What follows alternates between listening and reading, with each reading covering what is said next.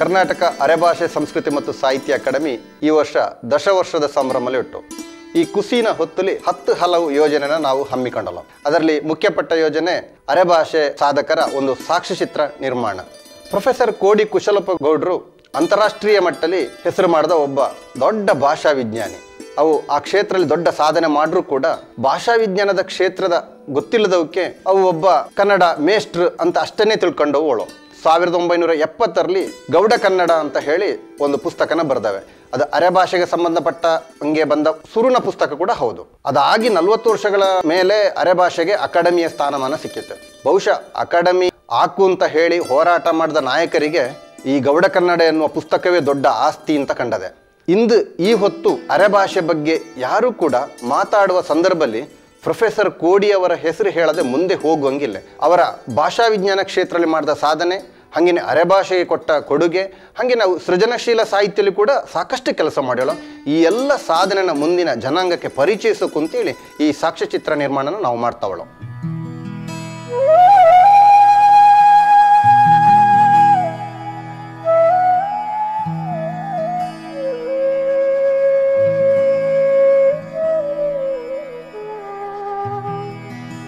ಪಯಸ್ವಿನಿನ ಹಳ್ಳದ ಕರೆಲಿ ಆಡಿಕೊಂಡು ಬೆಳೆದ ಹಳ್ಳಿ ಹೈದ ಒಬ್ಬ ಹರಿವ ನೀರಿನ ಗುಣನ ತನ್ನೊಳಗೆ ಇಳಿಸಿಕೊಂಡು ಭಾಷಾಂಗನಿನ ಹೊಯ್ಲಿಗೆ ಸಿಕ್ಕಿ ಹರಿವ ಭಾಷೆನೊಟ್ಟಿಗೆ ತಾನೂ ಹರ್ಕಂಡು ಕನ್ನಡ ಭಾಷಾ ವಿಜ್ಞಾನ ಕ್ಷೇತ್ರದ ಬಹಳ ದೊಡ್ಡ ವಿದ್ವಾಂಸ ಸಂಶೋಧಕರಾಗಿ ಗುರುತಿಸಿಕೊಂಡವು ಪ್ರೊಫೆಸರ್ ಕೋಡಿ ಕುಶಾಲಪ್ಪ ಗೌಡ್ರು.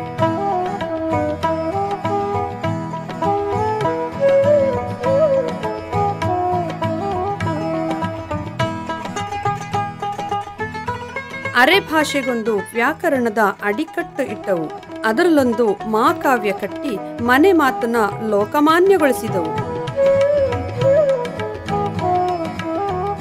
1931 ಮೇ 30ರಂದು ಕೊಡಗು ಜಿಲ್ಲೆ ಮಡಿಕೇರಿ ತಾಲೂಕಿನ ಪೆರಾಜ ಗ್ರಾಮ ಕೋಡಿ ಮನೆತನದ ಕೋಡಿ ಕೃಷ್ಣಪ್ಪ ಮತ್ತು ಕೋಡಿ ಗೌರಮ್ಮ ದಂಪತಿಗಳ ಮಂಗ ಆಗಿ ಹುಟ್ಟಿದ ಇವು ಅಣ್ಣಂದಿರಾದ ಕೋಡಿ ಮಲ್ಲಪ್ಪ, ಕೋಡಿ ಬೆಳ್ಳಿಯಪ್ಪ ಮತ್ತೆ ತಂಗಿ ಕಾವೇರಮ್ಮರ ನಡುಲಿ ನಡುವಣನಾಗಿ ಸಮೃದ್ಧ ಬಾಲ್ಯನ ಉಂಡವು.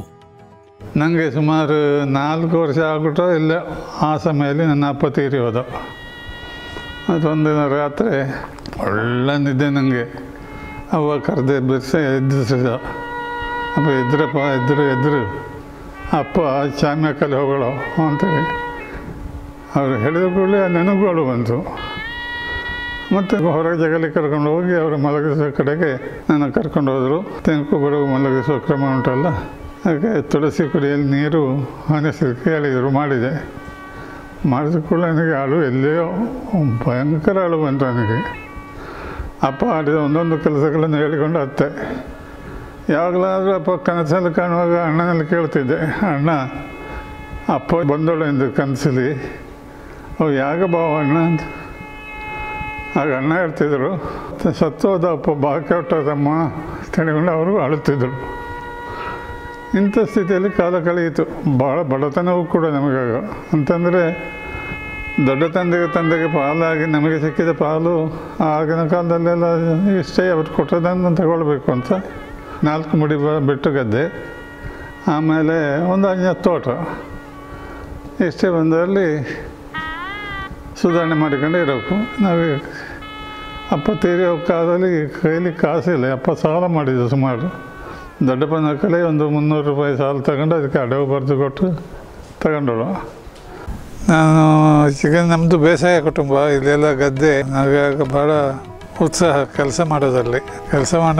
ಕೆಸರು ಮೆತ್ತಿಕೊಳ್ಳೋದ್ರಲ್ಲಿ ಹೆಚ್ಚು ಉತ್ಸಾಹ ಕೆಲಸಕ್ಕಿಂತಲೂ. ಒಂದು ಕಣಿ ಇತ್ತು, ಇಲ್ಲಿಂದ ಹೀಗೆ ಹೋಗ್ತಿತ್ತು ನೀರಿನ ಕಣಿ. ಅಲ್ಲಿ ಈ ತಲೆಯಿಂದ ಆ ತಲೆವರೆಗೆ ಓಡ್ತಿದ್ದೆವು ನೀರು ಹಾರಿಸಿಕೊಂಡು ಖುಷಿಯಲ್ಲಿ. ಆಮೇಲೆ ನಮಗೆ ಕೆಲಸ ಏನಂದರೆ ಬೇಸಾಯ ಕೆಲಸ ಬಂದ ಆಳುಗಳಿಗೆಲ್ಲ ಇದು ಎಲೆ ಅಡಿಕೆ, ಹೊಗೆ ಸೊಪ್ಪು ಎಲ್ಲ ತಯಾರಿಸಿ ಕೊಡಬೇಕು. ಭಾಳ ಬೋರು ನಮಗೆ ಅದು. ಒಂದು 7-8 ಥರದ ಖಾದ್ಯಗಳನ್ನು ತಯಾರಿಸಿದ್ರು, ಒಂದಕ್ಕಿಂತ ಒಂದು ಮೇಲು ರುಚಿಯಲ್ಲಿ. ಅದರಲ್ಲಿ ನಮ್ಮ ದೊಡ್ಡ ತಾಯಿ, ನಮ್ಮ ತಾಯಿ ಇವರೆಲ್ಲ ಭಾಳ ನೆಸ್ಸೀಮರು ಅಡುಗೆಯಲ್ಲಿ. ಅದಕ್ಕೆ ಕಾಯಿ ಗಂಜಿ ಅಂತ ಮಾಡ್ತಿದ್ರು. ಬೆಳತಿಗೆ ಗಂಜಿಯನ್ನು ಚೆನ್ನಾಗಿ ಬೇಯಿಸಿ ಅದಕ್ಕೆ ತೆಂಗಿನಕಾಯಿಯನ್ನು ಕಡಿದು ಹಾಕಬೇಕು. ಭಾಳ ರುಚಿ. ಈಗೆಲ್ಲ ನೆನೆಸರೆ ಆಸೆ ಆಗ್ತದೆ, ಎಲ್ಲಿ ಸಿಗ್ತದೆ. ನಮ್ಮ ಚನಿ ಆಗ್ಬಿಟ್ಟು ಅಂತ ಹೇಳಿದಲ್ಲ, ನನ್ನ ಫ್ರೆಂಡು, ನಮ್ಮ ಕೆಲಸ ನಮ್ಮ ಮಗ, ನನ್ನ ಪ್ರಾಯದವನ್ನೇ. ಅವನು ಭಾಳ ಜೀವಸ್ತಿ, ನಮಗೆ ಸ್ವಲ್ಪ ಸಮ ಪ್ರಾಯದವ್ರು ನಾವೆಲ್ಲ. ಹಾಗೆ ಹುಡುಗತನದಲ್ಲಿ ಒಂದು ದಿವಸ ಎಲೆ ಅಡಿಕೆ ತಿನ್ನೋದು ದೊಡ್ಡವರೆಲ್ಲ ತಿಂತಾರೆ, ನಾವು ಕೂಡ ತಿನ್ನಬೇಕು ಅಂತ ಹೇಳೋ ಭಾಷೆಯಿಂದ ಎಲೆ ಅಡಿಕೆ ಹಾಕ್ಕೊಂಡೆವು. ಎಲೆ ಅಡಿಕೆ ಹಾಕಿ ಹೊಗೆ ಸೊಪ್ಪು ತಿನ್ನೋದು ಭಾಳ ವಿಶೇಷ. ಅದು ದೊಡ್ಡಸ್ತಿಗೆ ಲಕ್ಷಣ, ದೊಡ್ಡವರ ಲಕ್ಷಣ. ನಾವು ಕೂಡ ತಿನ್ನೋದೇಳಿ ಅವನು ನನಗೆ ತಿರ್ಟಿ ಸ್ವಲ್ಪ ಕೊಟ್ಟ, ಅವನು ಹಾಕ್ಕೊಂಡ. ನನಗೆ ಅದು ಸಣ್ಣ ಪ್ರಮಾಣದಾದ್ದರಿಂದ ಏನೂ ಗೊತ್ತಾಗಲ್ಲ. ನಾನು ಹೇಳಿದೆ, ಏನೇ ಆಗಲಿ ಶನಿ, ನಾವು ಹೊಗೆ ಸೊಪ್ಪು ತಿನ್ನಲಿಕ್ಕೆ ಕಲ್ತ್ಕೊಂಡೇವಲ್ಲ, ದೊಡ್ಡ ಅಚೀವ್ಮೆಂಟ್ ಅಂತ ಹಾಗೆ ಹೇಳಿಕೊಂಡೆವು. ಎರಡನೇ ಸರ್ತಿ ಏನು ಮಾಡಿ ಸ್ವಲ್ಪ ಜಾಸ್ತಿ ಕೊಟ್ಟ. ಆಗ ನೋಡಿ ತಲೆ ತಿರುಗೋದು, ವಾಂತಿ ಬರೋದು ಎಲ್ಲ ಆಗಿ ಅನರ್ಥ ಆಯಿತು. ಅಂದಿನ ಅದನ್ನು ಮುಟ್ಲಿಲ್ಲ. ಅವ ಅದರಲ್ಲಿ ಜಯಶಾಲಿ ಆದ. ಪ್ರೊಫೆಸರ್ ಕೋಡಿ ಕುಶಾಲಪ್ಪ ಗೌಡ್ರಿಗೆ ಸಾಲೆ ಕಲಿವ ತಿಳ್ಕೊಳ್ಳುವ ಆಸೆ ಅದೆಷ್ಟಿತ್ತಂತೇಳಿದ್ರೆ, ತನ್ನ ಹಕ್ಕಲೆನ ಸುಳ್ಯ ಮಡಿಕೇರಿಂದ ಸುರಾಗಿ ತಮಿಳುನಾಡಿನ ಮುಟ್ಟನು ಅವರನ್ನ ಕರ್ಕೊಂಡು ಹೊತ್ತು.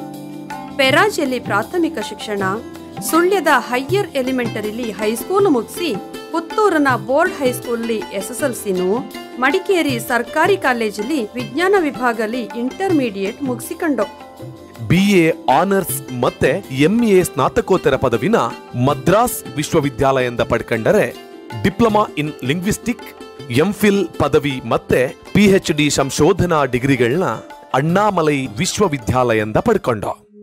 ಅಣ್ಣ ಕಲ್ತದ್ದು ಬರೀ 4ನೇ ಕ್ಲಾಸು. ಅವರ ಅಕ್ಷರ ಅಂತೂ ಮುತ್ತಿನ ಹಾಗೆ ಸರಪಳಿ ಜೋಡಿಸಾಗಿತ್ತು, ಅಷ್ಟು ಚಂದದ ಅಕ್ಷರ ಅವ್ರದ್ದು. ಓದೋದಕ್ಕೆ ಭಾಳ ಹುಚ್ಚು. ಎಲ್ಲ ಯಕ್ಷಗಾನ ಪ್ರಸಂಗಗಳನ್ನು, ಅದನ್ನು ಸಿಗದ ಪುಸ್ತಕಗಳನ್ನೆಲ್ಲ ಕೈಯಿಂದ ತಾನೇ ಸ್ವತಃ ಬರೆದು ಅದು ಮಾಡಿಕೊಳ್ತಿದ್ರು. ಆ ಚಟ ನನಗೂ ಬಂತು. ಯಾವುದು ಕೈಯಲ್ಲಿ ಬರ್ಕೊಳ್ಳೋದು, ಬೇರೆ ಪುಸ್ತಕ ಸಿಗೋದಿಲ್ಲ ಅಂತ ಹೇಳಿದರೆ ಕೈ ಬರೋದ ಪುಸ್ತಕವನ್ನು ತಯಾರು ಮಾಡೋದು. ಹಾಗೆ ಮುದ್ದಣ್ಣನ ರಾಮಾಶ್ರಮದಾಗ ಸಿಗ್ತಿರಲಿಲ್ಲ. ನನಗೆ ಬಹಳ ಪ್ರಿಯವಾದ ಕಾವ್ಯ ಅದು. ದೊಡ್ಡದಾದ ಮೇಲೆ ಏನಿಲ್ಲ, ಒಂದು ಪುಸ್ತಕ ತಗೊಂಡು ಬಂದೆ, ಅದನ್ನೆಲ್ಲ ಕಾಪಿ ಮಾಡಿದೆ, ಇಡೀ ಪುಸ್ತಕವನ್ನು. ಕವಿರಾಜ ಮಾರ್ಗ ನಾವು ಇಲ್ಲಿ ಮದ್ರಾಸಲ್ಲಿ ಆನರ್ಸ್ ಕಲಿಯುವಾಗ ಪ್ರಿಂಟ್ ಕಾಪಿ ಸಿಗ್ತಿರ್ಲಿಲ್ಲ ನಮಗೆ. ಏನು ಮಾಡೋದು, ಕ್ಲಾಸಿಗೆ ಹೋಗುವ ತಿಳಿದು ಒಂದು ನೋಟ್ ಪುಸ್ತಕ ಎಲ್ಲವನ್ನೂ ಕಾಪಿ ಮಾಡಿದೆ. ಹೀಗೆಲ್ಲ ಮಾಡಿಕೊಳ್ತಿದ್ದೆ.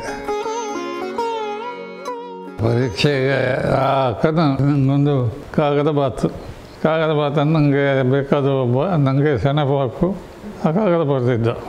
ಯಾವುದೋ ಒಂದು ಮದುವೆಯಲ್ಲಿ ನೀ ಒಂದು ಗೂಡೆಯನ್ನು ನೋಡಿ ಭಾರಿ ಖುಷಿ ಪಟ್ಟೋಳ, ಅವಕ್ಕೂ ನಿನ್ನ ನೋಡಿ ಭಾರಿ ಖುಷಿ ಆಗಿಬಿಟ್ಟು ಅದರಲ್ಲಿ ನಿಮಗೆ ಮದುವೆ ಮಾಡಿಸ್ಬೇಕು ಅಂತೇಳಿ ಅವಳು, ನೀ ರಜೆಯಲ್ಲಿ ಬಾಕಂಡು ಮದುವೆ ಮಾಡೋಕ್ಕೆ ನೀ ಕಾಗದ ಬರೀ ಅಂತೇಳಿ ಬರೆದು. ಹೇಗೆ ಫಸ್ಟ್ ಇಯರ್ ಕಲ್ತದ್ದು ನಾನು, ಇನ್ನೂ 2-3 ವರ್ಷ ಬಾಕಿ ಇತ್ತು. ಪರೀಕ್ಷೆ ನಡೆಯೋದಿತ್ತು, ಸೆಕೆಂಡ್ ಟರ್ಮ್ ಎಕ್ಸಾಮ್. ಜೋಲಿ ಕಾಗದ ಇಸ್ಕೊಂಡು 2ನೇ ಪೇಪರಿಗೆ ಉತ್ತರ ಬರೆಯೋಕೆ ನನಗೆ ಮನಸ್ಸು ಸುತ್ತು ಇಲ್ಲಿ ಕಾಗದಲ್ಲಿ. ಹಾಗೆ ಹೆಂಗೆಲ್ಲ ಮಾಡಿ ಉತ್ತರ ಬರೆದು ಕೊಟ್ಟೆ ಅಂತೇಳಿ. ಒಂದೇ ವರ್ಷ ಇಂಗ್ಲೀಷ್, ಮತ್ತೆ ಅಲ್ಲೇ, ಮತ್ತು ಕನ್ನಡ, ಮತ್ತು ನಮ್ಮದೇ ಸಾಮ್ರಾಜ್ಯ. ಹಂಗೆ ಇವು ಇದ್ದು ಶಂಕರ ಕೈಲಾಯ ಅಂತ ಹೇಳ್ಕೊಂಡು ಅವು ಪಾಠ ಮಾಡ್ಕೊಂಡು ನೋಡೋಕೆ ರಸಯಂ ಕಾಲಾಗ್ನಿರುದ್ರಂ ತಲೆಗೆ ಮಂತ್ರ ಹೇಳ್ದಂಗೆ ಹೇಳು. ಆಮೇಲೆ ಕೆಲವು ಪ್ರಶ್ನೆಗಳಿಗೆ ಎಕ್ಸ್ಪ್ಲನೇಷನ್ ಕೊಡೋಕೆ ಅಕ್ಕನ ತಪ್ಪುತ್ತಿದ್ದು. ಆ ತಪ್ಪು ನಾವು ತಿದ್ದುತ್ತಿದ್ದೆ. ಹಾಂ ಹೌದು ಅಂತ ಹೇಳ್ಕೊಂಡು ಮುಂದುವರ್ಸೋಂಗೆ.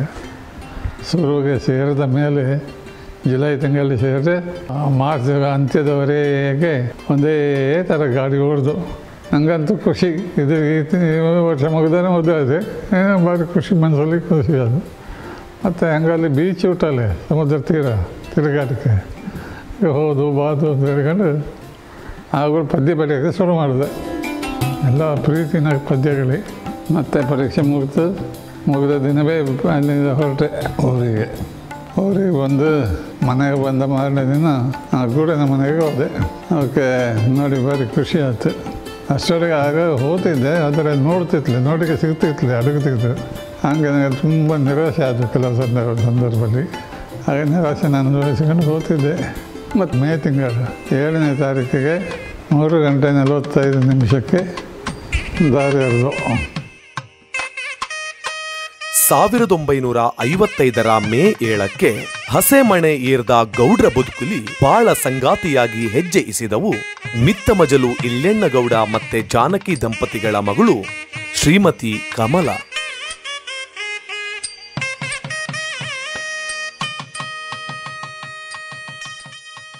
ಕುಸುಮ, ಸುಮನ, ಮಾಲಿನಿ ಈ 3 ಬೆಳಕಿನ ಕುಡಿಗ ಇವರ ದಾಂಪತ್ಯದ ಫಲ.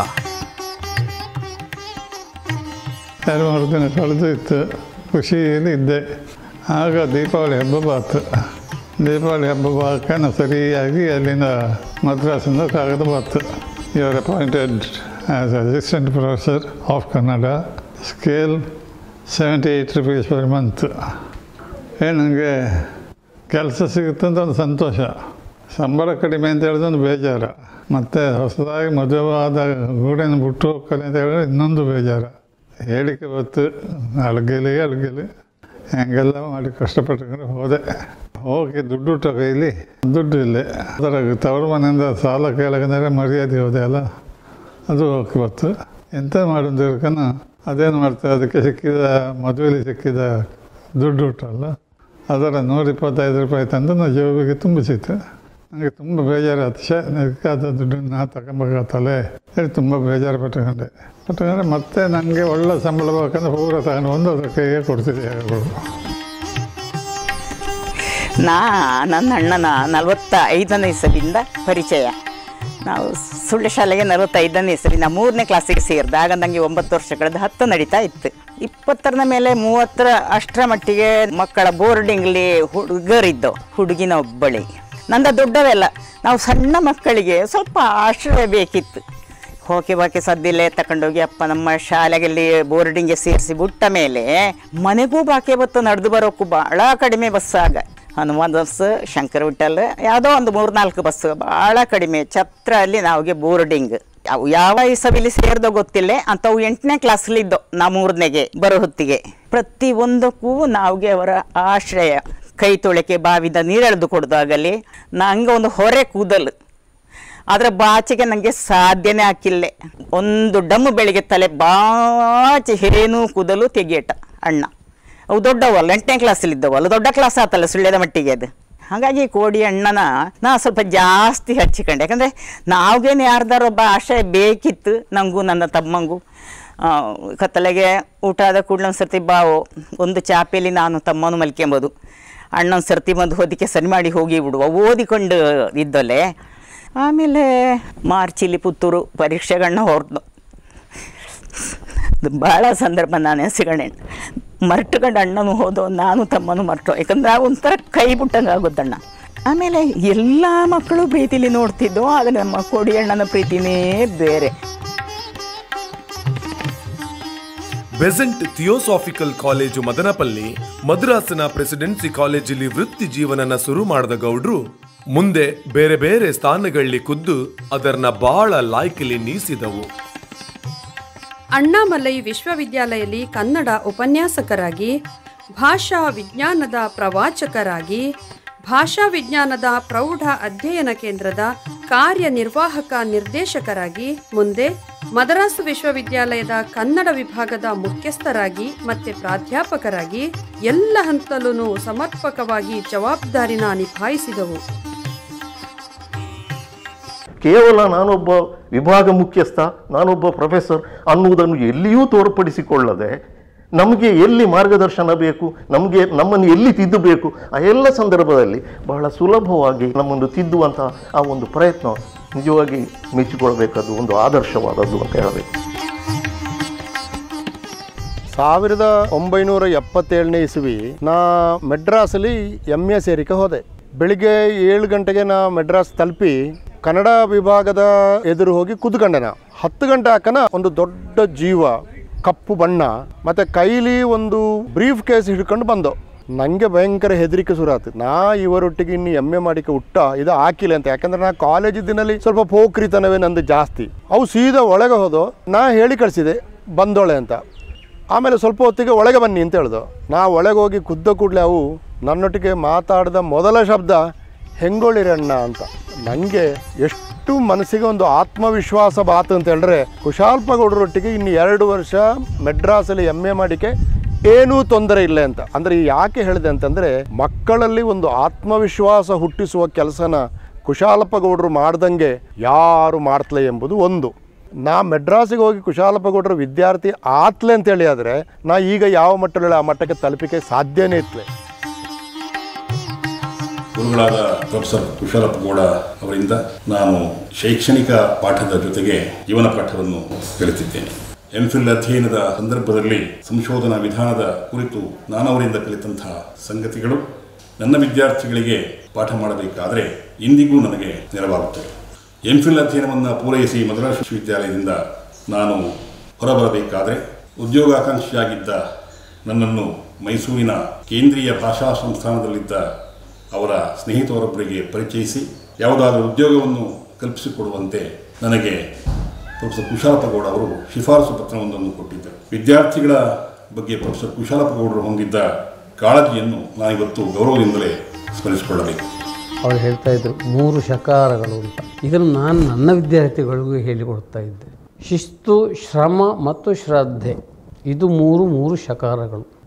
ಇದೆಲ್ಲ ನನಗೆ ಇವತ್ತಿಗೂ ಮಾರ್ಗದರ್ಶನ ಆಗಿದೆ. ನನ್ನ ವಿದ್ಯಾರ್ಥಿಗಳು ಅದನ್ನು ಈಗ ನಾನು ಹೇಳಿದ್ದೇನೆ, ಅವರು ಪಾಲಿಸ್ತಾ ಇದ್ದಾರೆ. ಇದು ಈ ಗೌರವ ಗೌಡ್ರಿಗೆ ಸಲ್ಲಬೇಕು. ಇದು ಅವ್ರ ಕ್ಲಾಸು ನಮಗೆ ಮೆಥಡಾಲಜಿ ಬಗ್ಗೆ ಮಾಡಲಿಕ್ಕೆ ಶುರು ಮಾಡಿದ್ದಾರೆ. ಮೆಥಡಾಲಜಿ ಅಂದರೆ ಸಂಶೋಧನೆಯನ್ನು ಹೇಗೆ ಮಾಡೋದು, ಅದರ ವಸ್ತುವಿನ ಆಯ್ಕೆಯಲ್ಲಿಂದ ಶುರುವಾಗಿ ಹೇಗೆ ನಾವು ಸಂಗ್ರಹ ಮಾಡಬೇಕು, ಅದನ್ನು ಹೇಗೆ ವ್ಯವಸ್ಥಿತಗೊಳಿಸಬೇಕು, ಮೊದಲು ಸಬ್ಜೆಕ್ಟನ್ನು ಆಯ್ಕೆ ಮಾಡೋದು ಹೇಗೆ ಅಂತ ಹೇಳುವುದೇ ಒಂದು ಸಬ್ಜೆಕ್ಟ್. ಸೊ ಇದನ್ನು ಸರಳವಾಗಿ ಹೇಳಿಕೊಟ್ರು. ಒಂದು ಸೆಮಿಸ್ಟರ್ ವಾರ್ಷಿಕ ಪರೀಕ್ಷೆಯಲ್ಲಿ ಒಂದು ಪತ್ರಿಕೆಯಲ್ಲಿ ನನಗೆ ಸ್ವಲ್ಪ ಕಡಿಮೆ ಅಂಕ ಬಂತು. ಹಾಗೆ ಅವರಲ್ಲಿ ಹೋಗಿ ಸರ್ ನನಗೆ ಇಂಥ ಒಂದು ಪತ್ರಿಕೆಯಲ್ಲಿ ಕಡಿಮೆ ಅಂಕ ಬಂದಿದೆ ಅಂತ ಹೇಳಿದೆ ನಾನು. ಅದಕ್ಕೆ ಅವರು ಹೇಳಿದರು ಏನು ಮಾಡ್ಲಿಕ್ಕೆ ಆಗುವುದಿಲ್ಲ, ಅದು ಈಗಾಗಲೇ ಡಬಲ್ ವ್ಯಾಲ್ಯೂಯೇಷನ್, ಇಬ್ಬರು ಮೌಲ್ಯಮಾಪನ ಮಾಡಿ ಆಗಿದೆ, ನಿಮಗೆ ನ್ಯಾಯವಾದ ಅಂಕಗಳೇ ಸಿಕ್ಕಿವೆ ಅಂತ ಹೇಳಿದರು. ಆಯಿತು, ನಾನು ಬಂದೆ, ಮತ್ತೆ ಅದನ್ನು ಮರ್ತೇ ಬಿಟ್ಟಿದ್ದೆ ನಾನು. ಆಮೇಲೆ ಉದ್ಯೋಗಕ್ಕೆ ಸೇರಿದೆ. ಒಂದು ದಿನ ಹತ್ತಿರ ಕರೆದು ಹೇಗಿದ್ದೀರಿ ಕೇಳಿದರು. ಹೇಗಿದ್ದೀರಿ? ಚೆನ್ನಾಗಿದ್ದೇನೆ, ಉಜಿರೆಯಲ್ಲಿ ಕೆಲಸ ಮಾಡ್ತಾ ಇದ್ದೇನೆ, ಸಂಶೋಧನೆ ಮಾಡಬೇಕು ಅಂತೆಲ್ಲ ಇದ್ದೇನೆ ಅಥವಾ ಮಾಡ್ತಾ ಇದ್ದೇನೆ, ಹೀಗೇನೋ ಹೇಳಿದೆ ಅವರಿಗೆ ನಾನು. ಆಗ ಬಹಳ ಹಿಂದೆ ನಡೆದ ಘಟನೆ ನೋಡಿ, ನಿಮಗೆ ಅವತ್ತು ನನ್ನ ಹತ್ರ ಬಂದಿದ್ದೀರಿ, ನೀವು ಒಂದು ಪತ್ರಿಕೆ ಕಡಿಮೆ ಅಂಕ ಬಂದಿತ್ತು, ನಿಮಗೆ ಅದರಿಂದ ತೊಂದರೆ ಆಗಲಿಲ್ವಲ್ಲ ಅಂತಂದರು. ಏನೋ ಒಂದು ಕಾರಣಕ್ಕೆ ಅಂಕಗಳು ಕಡಿಮೆ ಬಂತು, ನಾನು ಬೇಜಾರ ಮಾಡಿದ್ದೆ ಅಂತ ಅದನ್ನು ನೆನಪಿಟ್ಟುಕೊಂಡು, ಇಲ್ಲ ಅದರಿಂದ ಅವರ ವಿದ್ಯಾರ್ಥಿಯಾದ ನನಗೆ ಏನೂ ತೊಂದರೆ ಆಗಲಿಲ್ಲ ಅಂತ ವಿಚಾರಿಸುವ ಗುಣ ಇದೆಯಲ್ಲ, ಇದು ಬಹಳ ದೊಡ್ಡ ಗುಣ. ಇದು ಬಹಳ ಮಂದಿಯಲ್ಲಿ ಇಲ್ಲ. ಇದು ಅಂದರೆ ತನ್ನ ವಿದ್ಯಾರ್ಥಿಗಳು ಎಲ್ಲರೂ ಸುಖವಾಗಿರಬೇಕು, ನೆಮ್ಮದಿಯಾಗಿರಬೇಕು, ಚೆನ್ನಾಗಿರಬೇಕು, ಹೀಗೆ ಬಯಸುವ ವಿದ್ವಾಂಸರಿದ್ದಾರಲ್ಲ, ಒಬ್ಬ ವ್ಯಕ್ತಿ ಇದ್ದಾರಲ್ಲ, ಅದನ್ನು ಕೋಡಿ ಕುಶಾಲಪ್ಪ ಅಂತ ಕರೀರಿ ಅಥವಾ ಪ್ರೊಫೆಸರ್ ಕುಶಾಲಪ್ಪ ಅಂತ ಕರೀರಿ. ನಾನು ಆಗ ಹೇಳಿದ ಹಾಗೆ ಈ 2 ಆಯಾಮಗಳಿಗೆ ಕೂಡ ಅದು ಅನ್ವಯವಾಗುವಂತಹ ಮಾತು. ಅವರು ದೊಡ್ಡ ಮನುಷ್ಯ ಅಥವಾ ಅವ್ರ ಗುರು, ನಾನು ಶಿಷ್ಯ ಎಂಬಂಥ ಇಲ್ಲದೆ ಆ ಅಂತರವನ್ನು ತುಂಬ ಕಡಿಮೆ ಮಾಡಿಕೊಂಡು ಸ್ನೇಹದಿಂದಲೇ ನಡೆಸ್ಕೊಳ್ತಾ ಇದ್ರು. ಹೀಗೆ 2.5 ವರ್ಷ ಕಾಲ ಅವರ ಜೊತೆಗೆ ನಾನು ಸಂಶೋಧನೆ ಮಾಡಿದೆ. ಆ ನಂತರ ಅವರು ಮದ್ರಾಸು ವಿಶ್ವವಿದ್ಯಾಲಯಕ್ಕೆ ಪ್ರಾಧ್ಯಾಪಕರಾಗಿ ಹೋದರು. ಆ ಕಾಲಘಟ್ಟದಲ್ಲಿ ನನಗೆ ಅವರ ಸ್ಥಾನದಲ್ಲಿ ನನ್ನನ್ನು ಲೆಕ್ಚರರ್ ಆಗಿ ನೇಮಕಗೊಳ್ಳುವುದಕ್ಕೆ ಅವರೇ ಸಹಾಯ ಮಾಡಿದರು ಕೂಡ. ಹಾಗೆ ನಾನು ಅಲ್ಲಿ PhD ಮಾಡುತ್ತಿರುವ ಕಾಲದಲ್ಲೇನೆ ಉದ್ಯೋಗವನ್ನು ಪಡ್ಕೊಂಡೆ.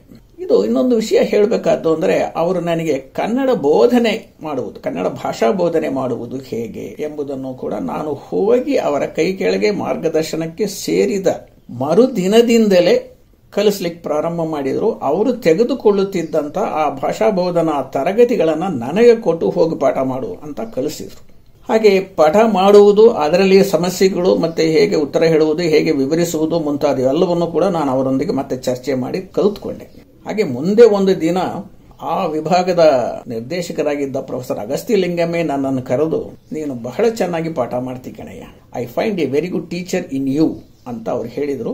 ಅದಕ್ಕೆ ಅವರು ಆ ಕಾರಣವನ್ನು ಅವರೇ ಹೇಳಿದರು, ನಿನ್ನನ್ನು ಗೌಡ್ರು ಒಳ್ಳೆಯದಾಗಿ ತರಬೇತಿ ಕೊಟ್ಟಿದ್ದಾರೆ ಅಂತ ಕೂಡ ಹೇಳಿದರು. ನಾನು ಮುಂದೆ ಬಹಳ ಒಳ್ಳೆಯ ಉಪನ್ಯಾಸಕ ಅಥವಾ ಪ್ರಾಧ್ಯಾಪಕ ಅಂತ ಅಲ್ಲ, ಆದರೆ ಅದರ ಹಿನ್ನೆಲೆಯಲ್ಲಿ ನನ್ನನ್ನು ರೂಪಿಸಿದ ಕುಶಾಲಪ್ಪ ಗೌಡರಿಗೆ ನಾನು ಧನ್ಯನಾಗಿ ಹೇಳಿಕೊಳ್ಳಬೇಕು. ಉಪನ್ಯಾಸಕರಾಗಿ ಅವರು ನನಗೆ ನನ್ನ ಮೇಲೆ ಬೀರಿದ ಪ್ರಭಾವ.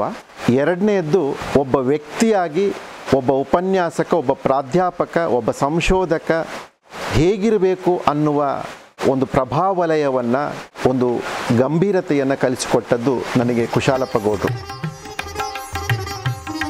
ಕುಟುಂಬದ ಹಾಗೆ ಇತ್ತಲ್ಲಿ, ಒಂದು ಕುಟುಂಬದ ವಾತಾವರಣ.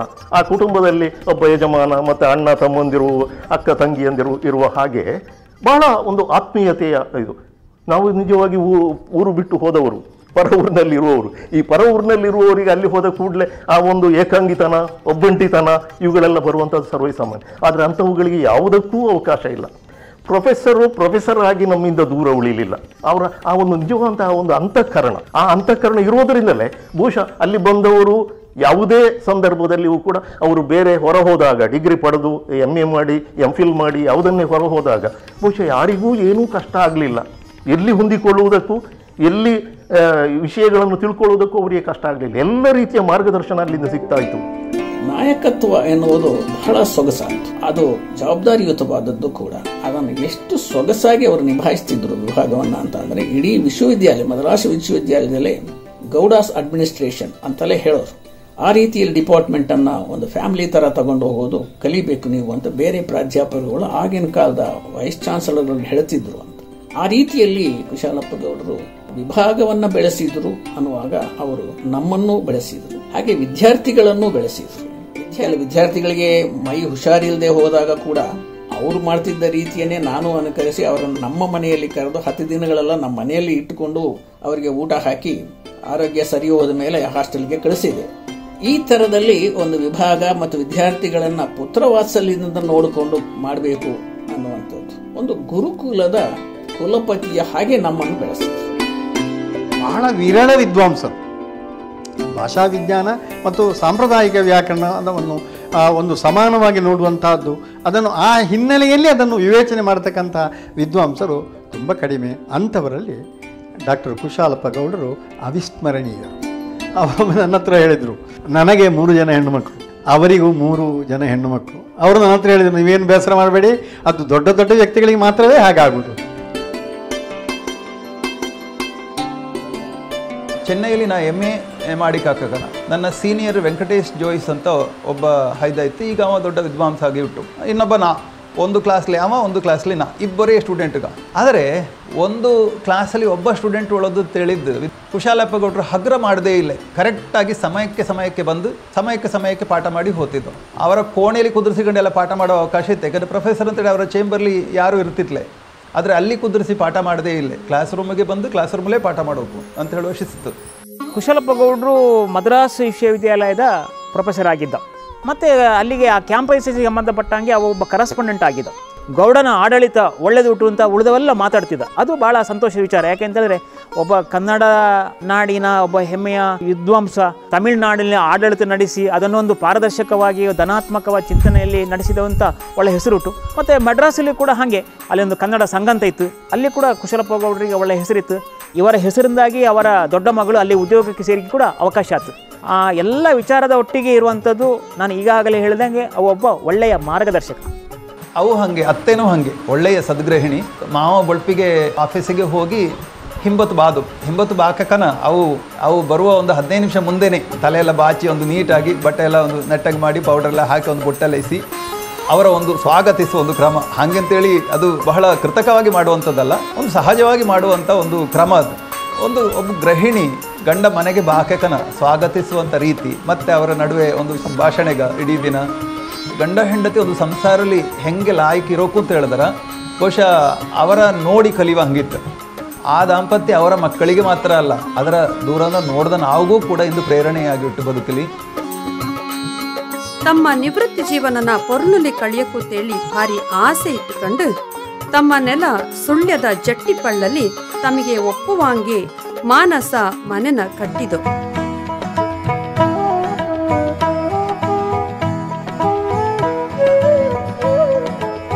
ಮನೆ ಒಕ್ಕುಲುನ ಕುಸಿಲಿ ಇರಿಕಾಕನನೆ ಅವರ ಪ್ರೀತಿನ ಹೆಣ್ಣಿನ ಅಕಾಲಿಕ ಸಾವು ಅವರ ಬದುಕಿಗೆ ಆದ ದೊಡ್ಡ ಮಾಯದ ಗಾಯ.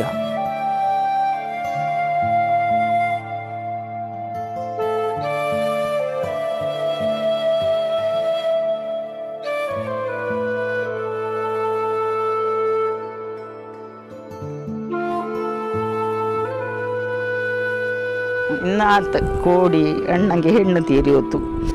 ಅಣ್ಣಂಗೆ ಸಮಾಧಾನ ಹೇಳಿಕೆ ನಾ ಹೋದ್ದು, ಹೆಣ್ಣು ತೀರಿ ಹೋದಲ್ಲ ಅಣ್ಣ. ಸಮಾಧಾನ ಹೇಳಿಕೆ ಹೋದವನೇ ನನ್ನ ಅಣ್ಣ ನನ್ನ ಸಮಾಧಾನ ಪಡಿಸಿಕೆ ಆ ದಿನ ಆಯ್ತು. ಅಂದ್ರೆ ಅದು ನೋವು ಎಷ್ಟು ಉಂಟು ಅಂತ ಈ ಕ್ಷಣಕ್ಕಾದರೂ ನನಗದು ನೋವು ಉಟ್ಟಲ್ಲ, ಯಾರು ಚಿರಂಜೀವಿಗಲ್ಲ.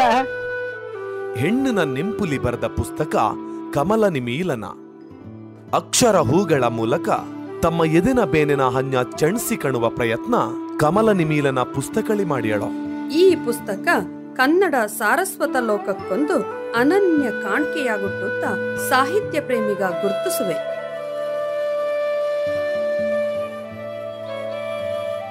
ಅವರ ಕಮಲ ನಿಮೇಲನ ಎಂಬ ಒಂದು ಕೃತಿ, ಅದು ನಮ್ಮ ಮನಸ್ಸನ್ನು ಬಹಳವಾಗಿ ಕಾಡುವಂಥ ಒಂದು ಕೃತಿ. ಅದು ಅವರ ಸಹಧರ್ಮಿಣಿ ಆ ಕಾಲದಲ್ಲಿ ಅಗಲಿದಾಗ ಅವರಿಗೆ ಅಂಥ ಪರಿತಾಪವನ್ನು ಅವರು ಈ ರೀತಿಯಾಗಿ ಹೇಳಿದ್ದಾರೆ.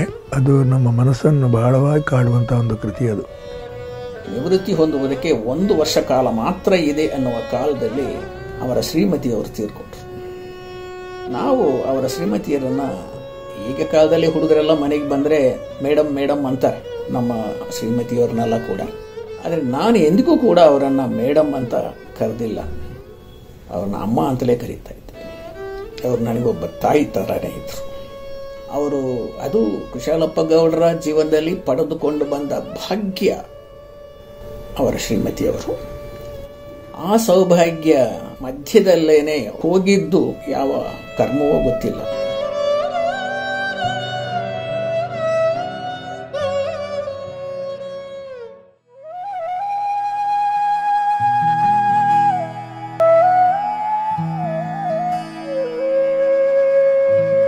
ಗೌಡರ ಬರವಣಿಗೆಯಲ್ಲಿ ಬಹುಪಾಲು ಇರ್ದು ಭಾಷೆ ಮತ್ತು ವ್ಯಾಕರಣಕ್ಕೆ ಸಂಬಂಧಪಟ್ಟ ಸಂಶೋಧನೆಗಳೇ. ಇವು ಬರೆದಿರುವ ಸುಮಾರು 25ರಷ್ಟು ಇಂಗ್ಲಿಷ್ ಲೇಖನಗ, 30ಕ್ಕಿಂತ ಹೆಚ್ಚು ಕನ್ನಡದ ಲೇಖನಗ ಅವರ ಪಾಂಡಿತ್ಯ ಮತ್ತೆ ಸೃಜನಶೀಲತೆಗೆ ಸಾಕ್ಷಿಯಾವುಟು. ಅವರ ಭಾಷಾ ವಿಜ್ಞಾನ, ವ್ಯಾಕರಣ, ಸಂಶೋಧನಾ ಕೃತಿಗಳ ಒಟ್ಟೊಟ್ಟಿಗೆ ಅನುವಾದ, ಕಾವ್ಯ, ಪ್ರಬಂಧಗಳಂತಹ ಸೃಜನಶೀಲ ಕೃತಿಗ ಕನ್ನಡ ಸಾರಸ್ವತ ಲೋಕದ ಅಪೂರ್ವ ಆಸ್ತಿಗಳಾಗುಟ್ಟು.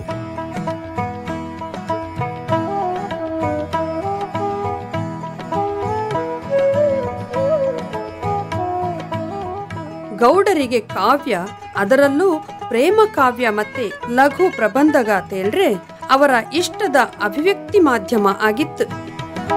ದಾಂಪತ್ಯದ ಚೌಕಟ್ಟಿನೊಳಗೆ ಹುಟ್ಟಿಕಣುವ ಅವರ ಕವಿತೆಗಳನ್ನ ಗಮನಿಸಿರೆ ನವೋದಯ ಕಾಲಘಟ್ಟದ ಒಬ್ಬ ಪ್ರಮುಖ ಕವಿಯಾಗಿ ಕೋಡಿಯವು ಗುರುತಿಸಿಕೊಂಡವೆ.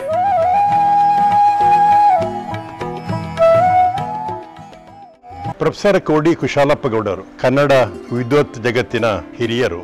ಒಂದು ರೂಪಕದ ಭಾಷೆಯಲ್ಲಿ ಕುಶಾಲಪ್ಪ ಗೌಡರನ್ನ ನಾನು ಹೇಳುವುದಾದರೆ, ಅವರು ಕನ್ನಡ ವಿದ್ವತ್ ಜಗತ್ತಿನ ಒಂದು ಕೂಡುಗೆರೆ ಅಂತ ಹೇಳಬಹುದು. ಈ ಶಬ್ದವನ್ನು ಮೊದಲು ಬಳಸಿದವರು ಡಾಕ್ಟರ್ ಎ ಕೆ ರಾಮಾನುಜನ್. ಅವರು ಒಂದು ಕಡೆ ತಮ್ಮ ಬಗ್ಗೆ ಹೇಳಿಕೊಳ್ತಾರೆ, I am the hyphen of Indo American ಅಂತ. ಭಾರತ ಮತ್ತು ಅಮೇರಿಕದ ನಡುವೆ ಇಂಗ್ಲಿಷಲ್ಲಿ ಹೈಫನ್ ಅಂದರೆ ಒಂದು ಸಣ್ಣ ಅಡ್ಡಗೆರೆ ಹಾಕುವುದು, ಅಂದರೆ ಅದು ಎರಡಕ್ಕೂ ಸೇರಿದ್ದು ಅನ್ನುವ ಅರ್ಥ, ಎರಡನ್ನೂ ಜೋಡಿಸುವುದು ಅನ್ನುವ ಅರ್ಥ. ನಾನು ಕುಶಾಲಪ್ಪ ಗೌಡರನ್ನ ಕನ್ನಡ ವಿದ್ವತ್ ಜಗತ್ತಿನ ಹೈಫನ್ ಅಂತ ಕರೀತೇನೆ. ನಾನು ಅದಕ್ಕೆ 4 ಅಂಶಗಳನ್ನು ಇಲ್ಲಿ ಪ್ರಸ್ತಾಪ ಮಾಡ್ತೇನೆ. ಒಂದು, ಅವರು ಹುಟ್ಟಿದ್ದು ಪೆರಾಜೆಯಲ್ಲಿ, ಕೋಡಿ ಮನೆಯಲ್ಲಿ, ಕೊಡಗು ಮತ್ತು ದಕ್ಷಿಣ ಕನ್ನಡ ಜಿಲ್ಲೆಯ ಕೂಡುಗೆರೆ ಅದು. ಎರಡನೆಯ ಅವರ ಕೂಡುಗೆರೆಯ ಗುಣ ಅಂದರೆ ಅವರು ಓದಿದ್ದು ಕನ್ನಡವನ್ನು. ಮುಂದೆ ಅವರು ಅಣ್ಣಾಮಲೆಗೆ ಹೋಗಿ ಅವರು ಅಭ್ಯಾಸ ಮಾಡಿದ್ದು ಭಾಷಾ ವಿಜ್ಞಾನದ ಸರ್ಟಿಫಿಕೇಟ್ ಕೋರ್ಸು, ಡಿಪ್ಲೊಮಾ ಮತ್ತು PhD. ಹಾಗೆ ಕನ್ನಡ ಸಾಹಿತ್ಯ ಮತ್ತು ಭಾಷಾ ವಿಜ್ಞಾನದ ಕೂಡುಗೆರೆ ಕುಶಾಲಪ್ಪ ಗೌಡರು. ಆಮೇಲೆ ಅವರು ಮದ್ರಾಸ್ ವಿಶ್ವವಿದ್ಯಾಲಯದ ಕನ್ನಡ ವಿಭಾಗದ ಪ್ರೊಫೆಸರ್ ಮತ್ತು ಮುಖ್ಯಸ್ಥರಾದರು. ಕನ್ನಡ MA ಮಾಡಿದ ನಮ್ಮ ದೇಶದ ಮೊದಲ ವಿಶ್ವವಿದ್ಯಾಲಯ ಮದ್ರಾಸ್ ವಿಶ್ವವಿದ್ಯಾಲಯ. ತಮಿಳುನಾಡಿಗೆ ಮತ್ತು ಕರ್ನಾಟಕದ ನಡುವಿನ ಒಂದು ಕೂಡುಗೆರೆ ಸಾಂಸ್ಕೃತಿಕ ಸೇತುವೆಯಾಗಿ ಬಂತು. ಆಮೇಲೆ ಅವರು ಅಧ್ಯಾಪಕರಾಗಿ ಸಂಶೋಧನೆ ಹೆಚ್ಚು ಕೆಲಸ ಮಾಡಿರುವುದು ಪ್ರಾಚೀನ ಕನ್ನಡ ಸಾಹಿತ್ಯ, ಹಳಗನ್ನಡ, ಶಾಸನಗಳು, ಭಾಷಾ ವಿಜ್ಞಾನ. ಅದನ್ನು ಕುರಿತು ಬರೆದ್ರು, ಅವರು ಸಾಕಷ್ಟು ಬರೆದರು. ಕನ್ನಡ ಭಾಷಾವಲೋಕನ ಮತ್ತು ಕನ್ನಡ ದಕ್ಷಿಣ ಜಿಲ್ಲೆಯ ಕೈಫಿಯತ್ತುಗಳು ಡಾಕ್ಟರ್ ಚಿನ್ನಪ್ಪಗೌಡ ಜೊತೆಗೆ, ಆಮೇಲೆ ಕನ್ನಡ ಭಾಷೆಯ ಚರಿತ್ರೆ ಎಲ್ಲ ಬರೆದು, ಜೊತೆಗೆ ಅವರು ಲಲಿತ ಪ್ರಬಂಧ ಕೂಡ ಬರೆದು. ಬಹಳ ಘನಘೋರ ಶಾಸ್ತ್ರದ ವಿದ್ವಾಂಸರು ಮತ್ತು ಒಬ್ಬ ಲಲಿತ ಬರವಣಿಗೆ, ಇದು ಒಂದು ಕೂಡುಗೆರೆ. ಜೊತೆಗೆ 90 ವರ್ಷದ ವಯಸ್ಸಿನಲ್ಲಿ ಹಿರಿಯರು. ಇವತ್ತು ಒಬ್ಬ ತರುಣರು ಹೋದಾಗಲೂ ಅವರು ಕೂಡಿಕೊಳ್ತಾರೆ ಅವ್ರ ಜೊತೆಗೆ. ಸೊ ಆದ ಕಾರಣ ಹಿರಿಯರು ಮತ್ತು ನಮ್ಮ ತರುಣ ಪೀಳಿಗೆಯರೊಟ್ಟಿಗೆ ಒಂದು ಕೂಡುಗೆರೆ. ಈ ರೀತಿಯ ವ್ಯಕ್ತಿತ್ವ ಬಹಳ ಅಪೂರ್ವ ನಮ್ಮ ಕನ್ನಡ ಸಾಹಿತ್ಯದಲ್ಲಿ. ಹಾಗಾಗಿ ಕುಶಾಲಪ್ಪ ಗೌಡ್ರನ್ನ ಒಂದು ರೂಪಕವಾಗಿ ತರ ತಿಳ್ಕೊಳ್ಬೇಕು. ಒಂದ್ಸಾರಿ ಅವು ನನ್ನ ಕರೆದು ಪಂಪ ಭಾರತದ ಮೇಲೆ ಒಂದು ಚರ್ಚೆ ಆಯ್ತು. ನೋಡು ಮತ್ತು ಕಾಣುಗೆ ಏನಿಯ ವ್ಯತ್ಯಾಸ ಅಂತ ಕೇಳ್ದವು. ನಾ ಹೇಳಿದೆ ಎಂಥದ್ದು, ಎರಡು ನೋಡುದು ಅಂತ. ನೀ ಪಂಪ ಭಾರತ ನೋಡಿ ಒಂದು ಪಟ್ಟಿ ಮಾಡು, ನೋಡು ಎಲ್ಲೆಲ್ಲಿ ಪಂಪ ಬಳಸಿದೆ ಮತ್ತು ಕಾಣು ಎಲ್ಲೆಲ್ಲಿ ಪಂಪ ನೋಡು ಅಂತ ಹೇಳ್ದು. ನಾವೊಂದು 4 ದಿನ ಕೆಲಸ ಮಾಡಿದೆ. ಕೆಲಸ ಮಾಡ್ಕನ ಈ ಕೃಷ್ಣನ ಪಾಂಡವು ಕಾಂಬುದು, ಕೌರವನ ಪಾಂಡವರು ನೋಡುದು. ಅಂದರೆ ಈ ನೋಡುದು ಮತ್ತು ಕಾಣುವುದರ ನಡುವೆ ಕವಿ ಎಷ್ಟು ಎಚ್ಚರಿಂದ ಆ ಶಬ್ದನ ಬಳಸೋಳು ಅಂತ ಕುಶಾಲಪ್ಪ ಗೌಡರು ಹೇಳಿದ್ದು ನನಗೆ ಮುಂದೆ 40 ವರ್ಷ ಕೂಡ ಪ್ರಯೋಜನವತ್ತು. ಯಾಕಂದರೆ ಹಳೆಗನ್ನಡ ಪಠ್ಯಗಳ ಓದಕನ ನಾವು ಈ ಪದಗಳ ಅಷ್ಟು ಎಚ್ಚರಿಕೆಯಿಂದ ನೋಡ್ತಿತ್ಲೆ. ಆದರೆ ಕುಶಾಲಪ್ಪ ಗೌಡರು ಹೇಳಿಕೊಟ್ಟೋ, ಮುಂದೆ ವ್ಯಾಕರಣ ಹೇಳಿಕೊಟ್ಟೋ, ಸಮಾಜದಲ್ಲಿ ಹೆಂಗೆ ಬದುಕೋಕು ಎಂಬಂಥ ಮಾತುಕತೆನ ಹೇಳಿಕೊಟ್ಟೋ. ಹೀಗೆ ಕುಶಾಲಪ್ಪ ಗೌಡರು ಬಹುಶಃ ಬರೀ ಒಂದು ಸುಳ್ಯ ಅಂತ ಮಾತ್ರ ಅಲ್ಲ, ಭಾಷಾಶಾಸ್ತ್ರದಲ್ಲಿ ಅವು ಮಾಡಿದ ಸಾಧನೆ ಅದು ಜಗದ್ವಿಖ್ಯಾತವಾದ. ಭಾಷಾವೈಜ್ಞಾನಿಕವಾದ, ಅದರಲ್ಲೂ ವಿಶೇಷವಾಗಿ ಸಾಮಾಜಿಕ ನೆಲೆಯಿಂದ ಅದನ್ನು ನೋಡುವ ಒಂದು ಪರಿಕ್ರಮಕ್ಕೆ ನಾಂದಿ ಹಾಡಿದವರೇ ಪ್ರೊಫೆಸರ್ ಕುಶಾಲಪ್ಪ ಗೌಡರು. ಆಗ ಅದನ್ನು ಅವರು ಗೌಡ ಕನ್ನಡ ಅಂತ ಕರೆದರು. ಅದು ಒಂದು ಪ್ರತ್ಯೇಕವಾದ ಸಾಮಾಜಿಕ ಉಪಭಾಷೆ ಎನ್ನುವ ನೆಲೆಯಿಂದ ಅದರ ಅಧ್ಯಯನವನ್ನು ಹೇಗೆ ಮಾಡಬಹುದು ಎನ್ನುವುದನ್ನು ಕೂಡ ಅವರು ನಮಗೆ ಕಲಿಸಿಕೊಟ್ಟಿದ್ದಾರೆ. ಅವರಲ್ಲಿರುವಂತಹ ಆ ಒಂದು ಸರಳ, ನೇರ, ಸ್ಪಷ್ಟ, ಹೇಳುವುದನ್ನು ಬಹಳ ಸರಳವಾಗಿ ಹೇಳಿ. ಹಾಗೆ ನಾನು ಸರಳವಾಗಿ ಬರೆಯುವುದಕ್ಕೆ ಕಲಿತದ್ದು ಅವರ ಮೂಲಕವಾಗಿ. ನಂತರ ಹೇಳುವುದನ್ನು ಎಲ್ಲೆಲ್ಲಿಯೋ ಹೋಗಿ ಬರುವುದಕ್ಕೆ ಬದಲಾಗಿ ನೇರವಾಗಿ ಹೇಳಿ. ಹಾಗೆ ಸ್ಪಷ್ಟ, ಹಾಗೂ ಇರಬಹುದಿತ್ತು, ಹೀಗೂ ಆಗಬಹುದಿತ್ತು, ಅಲ್ಲ ಹೀಗಿದೆ ಅಂತ ಹೇಳಿ ನೀನು ಕಂಡುಕೊಂಡ ಹಾಗೆ. ಯಾಕಂದರೆ ಸಂಶೋಧನೆಯಲ್ಲಿ ಯಾವಾಗಲೂ ವಿತ್ ಪ್ರೂಫ್ ತಾನೇ ನಾವು ವಿಚಾರಗಳನ್ನು ಮಂಡಿಸ್ತಾ ಇರತಕ್ಕದ್ದು. ಹಾಗೆ ನಮಗೆ ಆಕರಗಳು ಇರುವ ಕಾರಣದಿಂದ ಸ್ಪಷ್ಟವಾಗಿ ನೇರವಾಗಿ ಹೇಳಿಬಿಡಿ. ಇದು ಎಲ್ಲ ಕಡೆಯಲ್ಲೂ ಅವರ ಜೀವನದಲ್ಲಿಯೂ ಬಹುಶಃ ಅವರು ಅಳವಡಿಸಿಕೊಂಡು ಬಂದರು. ಅದು ನಮಗೆ ಬಂತು, ನಾವು ನಮ್ಮ ಜೀವನದಲ್ಲಿ ಅದನ್ನು ಅಳವಡಿಸಿಕೊಳ್ತಾ ಬಂದರು. ಮುಂದಿನ ನಮ್ಮ ಯಾವ ಲೇಖನಗಳಲ್ಲಿಯೂ ಕೂಡ ಆ ರೂಪವಾದಂತಹ ಒಂದು ಬರವಣಿಗೆ, ಆ ರೂಪವಾದಂತಹ ಸ್ಪಷ್ಟತೆ, ಇವುಗಳನ್ನೆಲ್ಲ ನಾವು ಮೈಗೂಡಿಸಿಕೊಳ್ಳುವುದಕ್ಕೆ ನಮಗೆ ಪ್ರಯೋಜನ ಆಯಿತು. ಬಹಳ ವಿರಳ ವಿದ್ವಾಂಸರು. ಭಾಷಾ ವಿಜ್ಞಾನ ಮತ್ತು ಸಾಂಪ್ರದಾಯಿಕ ವ್ಯಾಕರಣವನ್ನು ಒಂದು ಸಮಾನವಾಗಿ ನೋಡುವಂತಹದ್ದು, ಅದನ್ನು ಆ ಹಿನ್ನೆಲೆಯಲ್ಲಿ ಅದನ್ನು ವಿವೇಚನೆ ಮಾಡತಕ್ಕಂಥ ವಿದ್ವಾಂಸರು ತುಂಬ ಕಡಿಮೆ. ಅಂಥವರಲ್ಲಿ ಡಾಕ್ಟರ್ ಕುಶಾಲಪ್ಪ ಗೌಡರು ಅವಿಸ್ಮರಣೀಯರು. ಇನ್ನೊಂದು ಸರ್ತಿ ನಾ ಅವರ ಬಗ್ಗೆ ಯಾವುದೋ ಪುಸ್ತಕದ ಬಗ್ಗೆ ಟೀಕೆ ಮಾಡಿದ್ದೆ. ಅವರು ಇದ್ರ ಖುದ್ದು ನಾವಿತ್ತಲ್ಲ ಒಂದು ಪುಸ್ತಕಗಳಿಗೆ ಟೀಕೆ ಮಾಡೋದು, ಅದು ಹಾಗಿಲ್ಲ, ಇದು ಸರಿ ಇಲ್ಲ ಅಂತೇಳಿ. ಹಾಗೆ ಟೀಕೆ ಮಾಡಿಕಾಕ ನಾವು ಒಂದು ಮಾತು ಹೇಳ್ದು, ಏನಂತೇಳಿದ್ರೆ, ನೋಡು, ಇನ್ನೊಬ್ಬನ ಬಗ್ಗೆ ಟೀಕೆ ಮಾಡೋದು ಸುಲಭ ಬಾಯಿ ಮಾತಲ್ಲಿ, ಅದು ತಪ್ಪು. ಯಾಕೆಂತೇಳಿದ್ರೆ ಮತ್ತೆ ಹೆಂಗೆ ಕಂಡಂಗೆ ಹೇಳಕ್ಕಲ್ಲ ಅಂತ ಹೇಳಿದೆ. ಅದಕ್ಕೆ ಅವ್ರು ಹೇಳಿದ ಮಾತು ಹೇಳ್ತಿದ್ರೆ, ನೀ ಅವರೊಂದಲ್ಲ ಆಯ್ಕೆನ ಇನ್ನೊಂದು ಸಂಗತಿನ ಮಾಡಿ ತೋರ್ತು, ಅದೇ ನಿಜವಾದ ಟೀಕೆ ಅಂತ ನನಗೆ ತಲೆಗೆ ಹೊಡೆದಂಗದು. ನಾವು ಸಿಕ್ಕಿದರ ಬಗ್ಗೆ ಮಾತಾಡುವ ಒಂದು ಸ್ವಭಾವ ಅಂದು ನಿಂತದ್ದು. ಹಾಗಾಗಿ ಅರೆಭಾಷೆ ಅಕಾಡೆಮಿ ಅಂದ ಮೇಲೆ ನಾ ಆಕಾಶವಾಣಿಲಿ ಈ ಕಾರ್ಯಕ್ರಮಗಳ ಬಾಕಕನ ಅದರ ಟೀಕೆ ಮಾಡಿಕೆ ಹೋಗದೆ ನಾ ಕವನ ಸಂಕಲನ ಬರ್ದೆ. ಅದು ಅವರ ಮಾತಿನ ಪ್ರೇರಣೆ. ನೀವೇನಾದರೂ ಗ್ರಂಥಗಳನ್ನು ಕೊಟ್ಟರೆ ಬಹಳ ಮುಕ್ತ ಮನಸ್ಸಿಂದ ಅದನ್ನು ಕೊಂಡಾಡುವವರು. ನಾನು ಇತ್ತೀಚೆಗೆ ಅವರನ್ನ ಭೇಟಿ ಮಾಡೋ ಸಂದರ್ಭದಲ್ಲಿ ನಾವು 2-3 ಪುಸ್ತಕವನ್ನು ಕೊಟ್ಟೆ ಅವರಿಗೆ. ನಾನು ನಮ್ಮಲ್ಲಿ ಒಂದು ಪರಂಪರೆ ಉಂಟು. ಗಾಬರಿ ಆಗ್ತೀನಿ ಬಂದಾಗ. ದೂರ 6 ಫೀಟಾ? ಇಲ್ಲ ಹೇಳಿ. ಇಲ್ವಾ? ಈಗ ಹೇಳಿದ್ದೆ. ಪರವಾಗಿಲ್ಲ ಹೇಳಿ. ಮಾತಿಗೆ ಮಿತಿ ಇಲ್ಲ, ಏನಾದರೂ ಹೇಳಿ ಹೋಗ್ತದೆ. ಕರೆಕ್ಟ್ ಹೇಳಿದಿರಿ ನೀವು. ವಯೋವೃದ್ಧ ಕವಿ ಅಂತ ಹೇಳುದು ನಾವು. ಹಾಗೆ ಅದಕ್ಕೆ ಇದು ಒಂದು ಕಿತ್ತಳೆ ಹಣ್ಣಲ್ಲ ಅಂತ ಒಂದು ಕವನ ಸಂಕಲನ ನೋಡಿ. ಇದೊಂದು ತುಳು ಕವನ ಸಂಕಲನ, ಕೆಲೆಪ್ಪು ಪೆರಡೆ ಕೆಲೆಪ್ಪು ಅಂತ. ಒಳ್ಳೆ ಟೈಟ್ಲ್. ಇದೊಂದು ಬೇಲಿಯೊಳಗಿನ ಬೆಳೆ ಅಂತ ಒಂದು ಸಣ್ಣ ಪ್ರಬಂಧ ಸಂಕಲನ. ಟೈಟ್ಲಲ್ಲಿ ಭಾಳ ಸೊಗಸಾಗಿ ಉಂಟು. ಭಾಳ ಸಂತೋಷ, ಥ್ಯಾಂಕ್ಸ್.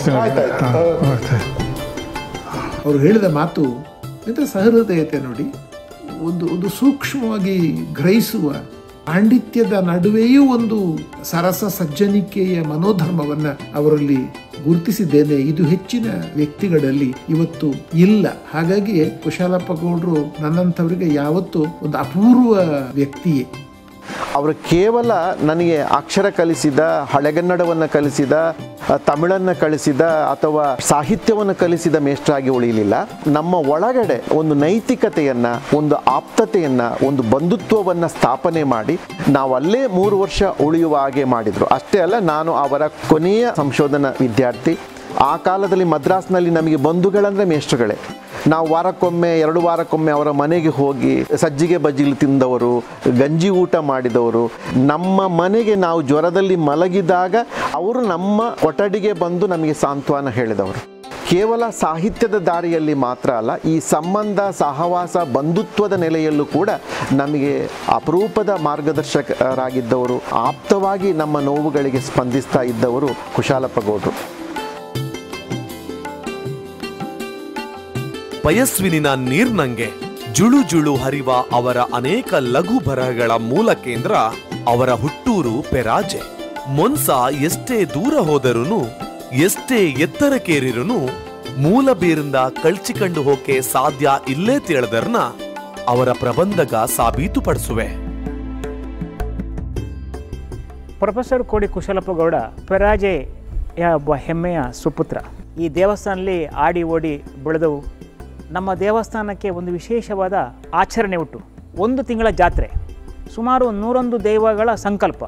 ಹಾಗೆ ಅವು ದೈವಗಳೊಟ್ಟಿಗೆ ಓಡಿ ಆಡಿ ಬೆಳೆದುದು ಕೂಡ ಹೌದು. ಮತ್ತು ಈ ಮಣ್ಣಲ್ಲಿ ಆಡಿ ಹೊರಳಾಡಿ ಪಯಸ್ವಿನಲ್ಲಿ ಮೀಂದು ಖುಷಿಪಟ್ಟಂಥ ಒಬ್ಬ ವ್ಯಕ್ತಿ ಈ ದೇಶದ ಭಾಷಾ ವಿಜ್ಞಾನ ಕ್ಷೇತ್ರದಲ್ಲಿ ಒಳ್ಳೆಯ ಹೆಸರು ಮಾಡಲು, ಅದು ಪೆರಾಜೆವಕ್ಕೆ ಕೂಡ ಖುಷಿ ಉಂಟು. ಆ ಹಿನ್ನೆಲೆಯಲ್ಲಿ ಪೆರಾಜೆವು ಕುಶಾಲಪ್ಪ ಗೌಡರ ಭಾಳ ಗೌರವದಿಂದ ಕಂಡವೆ. ಮತ್ತು ಪೆರಾಜೆ ಬಗ್ಗೆ ಕೂಡ ಕುಶಾಲಪ್ಪ ಗೌಡರಿಗೆ ಅದರಲ್ಲಿ ಮುಖ್ಯವಾಗಿ ಈ ಪಯಸ್ವಿನಿ ಮತ್ತು ದೇವಸ್ಥಾನದ ಬಗ್ಗೆ ಭಾಳ ಪ್ರೀತಿ. ಏಕೆಂತೇಳಿದ್ರೆ ಈ ದೇವಸ್ಥಾನಕ್ಕೆ ಅವರ ಕುಟುಂಬದವರು ಕೂಡ ಒಂದು ಹಕ್ಕುಂಟು. ನಮ್ಮ ಪೆರಾಜೆಯಲ್ಲಿ ದೇವಸ್ಥಾನದ ಆಡಳಿತ ವ್ಯವಸ್ಥೆ ಕೊಡಗಿಗೆ ಸಂಬಂಧಪಟ್ಟಂಗೆ. ಇಲ್ಲಿ ದೇವತಕ್ಕರು ತಕ್ಕ ಮುಖ್ಯಸ್ಥರು. ಹಾಗೆ ಕೋಡಿ ಕುಟುಂಬಸ್ಥರು ಒಬ್ಬರು ತಕ್ಕರಿಲ್ಲಿ. ಜಾತ್ರೆ ಪ್ರಾರಂಭ ಹಾಕುಂತಿದ್ದರೆ ಮುಹೂರ್ತದ ಗೊನೆ ಕೋಡಿಯವ ಕಡಿಯಬೇಕು, ಅದು ಅವರ ಮನೆಯವೇ ಕುಡಿಯಬೇಕು. ಹಾಗಾಗಿ ಅವಕ್ಕೆ ದೇವರೊಟ್ಟಿಗೆ ಬಹಳ ಭಕ್ತಿ, ದೇವರಿಗೆ ಕೂಡ ಅವರ ಮೇಲೆ ವಿಶೇಷವಾದ ಕರುಣೆ. ಕುಶಾಲಪ್ಪ ಗೌಡರು ದೊಡ್ಡ ವ್ಯಕ್ತಿ ಆದ ಮೇಲೆ ವಾಪಸ್ ದೇವಸ್ಥಾನಕ್ಕೆ ಬಾದು ಸ್ವಲ್ಪ ಕಮ್ಮಿ ಆಗಿತ್ತು. ಹಾಗೆ ಅವು ನಿವೃತ್ತಿಯಾಗಿ ಬಂದ ಮೇಲೆ ಸುಳ್ಳಿಲಿ ಹಿರೀಕನು ಕೂಡ ದೇವಸ್ಥಾನಕ್ಕೆ ಆಗಾಗ ಬಾದು ಕಮ್ಮಿ ಇತ್ತು. ದೇವಸ್ಥಾನದ ಜೀರ್ಣೋದ್ಧಾರ ಸಮಯದಲ್ಲಿ ಒಂದು ಜ್ಯೋತಿಷ್ಯ ಕೇಳಿದಾಗ, ಇಲ್ಲಿಂದ ದೊಡ್ಡ ವ್ಯಕ್ತಿ ನನ್ನ ಕೈಲಿ ಬರ್ತಾ ಇಲ್ಲ ಅಂತ ಒಂದು ಮಾತು ಬಂದಿತ್ತು. ಆಗ ಆರೋಗ್ಯಕ್ಕೆ ಸ್ವಲ್ಪ ಕಮ್ಮಿ ಇತ್ತು. ಇಲ್ಲ, ಅವು ದೇವಸ್ಥಾನಕ್ಕೆ ಬರಲಿ, ಆರೋಗ್ಯ ಕಾಪಾಡೋದು ನನ್ನ ಜವಾಬ್ದಾರಿ ಅಂತೇಳಿ ಹಂಗೆ ದೇವರಿಗೆ ಕೂಡ ಅವ್ರ ಮೇಲೆ ಇಷ್ಟ. ಅದು ಅವರೊಟ್ಟಿಗೆ ಹೋಗಿ ಹೇಳಿಕೆ ಅವಕ್ಕೆ ಭಾರಿ ಖುಷಿ ಆಯ್ತು. ದೇವರು ನನ್ನ ಕೂಡ ಗಮನಿಸುವಲ್ಲ, ಸರಿ ಬನ್ನಿಯಪ್ಪ ಅಂತ. ಬಹುಶಃ ದೇವಸ್ಥಾನಕ್ಕೆ ಬಂದ ಹಿನ್ನೆಲೆಯಲ್ಲಿ ಅಂತ ಗೊತ್ತಿಲ್ಲ, ಸುಮಾರು 93 ವರ್ಷ ನಮ್ಮೊಟ್ಟಿಗೆ ಇದ್ದದ್ದು ಅಂತೇಳಿದ್ರೆ ಸಣ್ಣ ವಿಚಾರ ಅಲ್ಲ. ನೋಡಿ, ಇದು ಕರಿಭೂತನ ಕಟ್ಟೆ ಅಂತ ಹೆಸರು ಇದಕ್ಕೆ. ಇಲ್ಲಿ ಒಂದು ಬಾಣ ಕಾಣ್ತಾ ಇಲ್ಲ, ಅದು ಕರಿಭೂತ ಬಿಟ್ಟ ಬಾಣ. ಯಾಕಂದರೆ ಹಿಂದೆ ದೇವಸ್ಥಾನಕ್ಕೆ ಶತ್ರುಗಳು ಮುತ್ತಿಗೆ ಹಾಕಿದ್ರಂತೆ. ಅವರ ಹೊಳೆ ದಾಟಿ ಹೊಳೆ ಬದಿಯಲ್ಲಿರುವಾಗ ಬೆಟ್ಟದಿಂದ ಹೋಳಿಮಲೆ ಬೆಟ್ಟ ಅಂತ ಹೆಸರು, ಭಾಳ ದೂರ ಇದೆ. ಅಲ್ಲಿಂದ ಆ ಭೂತ ಒಂದು ಬಾಣ ಬಿಟ್ಟಿದಂತೆ. ಅರೆಬರೆ ಶತ್ರುಗಳೆಲ್ಲ ಶತ್ರು, ಉಳಿದವರು ಮೇಲೆ ಏರಿ ಬಂದರು ಇಲ್ಲಿಗೆ. ಬರುವಾಗ ಇನ್ನೊಂದು ಬಾಣ ಬಿಟ್ಟಿದ್ದು, ಅದು ಇಲ್ಲಿಗೆ ಬಂದು ಬಿತ್ತು. ಉಳಿದ ಶತ್ರುಗಳು ಸತ್ತು ಹೋದ್ರಲ್ಲ. ಹಾಗೆ ಅದರ ನೆನಪಿಗಾಗಿ ಈ ಬಾಣವನ್ನು ಇಲ್ಲಿ ಮಾಡಿ ಇಟ್ಟಿದ್ದಾರೆ. ಈಗ ಪಯಸ್ವಿನಿ ಹೊಳೆ ಅಂತಂದರೆ ಅವಕ್ಕೊಂದು ಪಂಚಪ್ರಾಣ. ಆ ಪಯಸ್ವಿನಿಗೆ ಸಂಬಂಧಪಟ್ಟ ಹಾಗೆ ಬರ್ದೋಳು ಮತ್ತು ದೇವಸ್ಥಾನಕ್ಕೆ ಸಂಬಂಧಪಟ್ಟ ಹಾಗೆ ಪಯಸ್ವಿನಿ ಮುಂದೆ ಇಟ್ಟುಕೊಂಡು ಒಂದು ಸುಪ್ರಭಾರತ ಕೂಡ ಆ ಬರ್ದು ಅದು ಬೆಳಗಿನ ಹೊತ್ತು ದೇವಸ್ಥಾನದಲ್ಲಿ ಆಗಲು ಹಾಡಿಸುವೆ. ನಿನ್ನ ಪ್ರಜೆಗಳು ದೀನ ದುರ್ಬಲರಾಗದಂತೆ ಸಿರಿ ಸರಸ್ವತಿಯವರಿಗೊಲಿದು ಬಳೆವಂತೆ ಹರಸುವಂತಹ ಪ್ರಭುವೇ ನೀನಿರಲು ನಮಗೇನು ಚಿಂತೆ. ಓಂ ನಮೋ ಶಾಸ್ತಾದೇವ ನಿನಗೆ ಮಂಗಳ ಸುಪ್ರಭಾತ.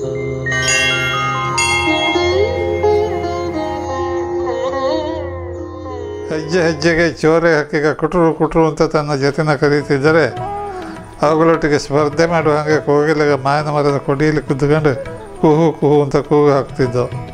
ಒಂದು ದಿನ ಮಾದರಿ ಬೊಳ್ಪಿನ ಮನೆ ಕೆಲಸ ಎಲ್ಲ ಮುಗಿಸಿ ಸುಮ್ಮನೆ ತಿರುಗಿನ ಭಾವನ ಅಂತ ಕಾಡಿನೊಳಗೆ ತಿರುಗಿ ಹೊರಟಿತು.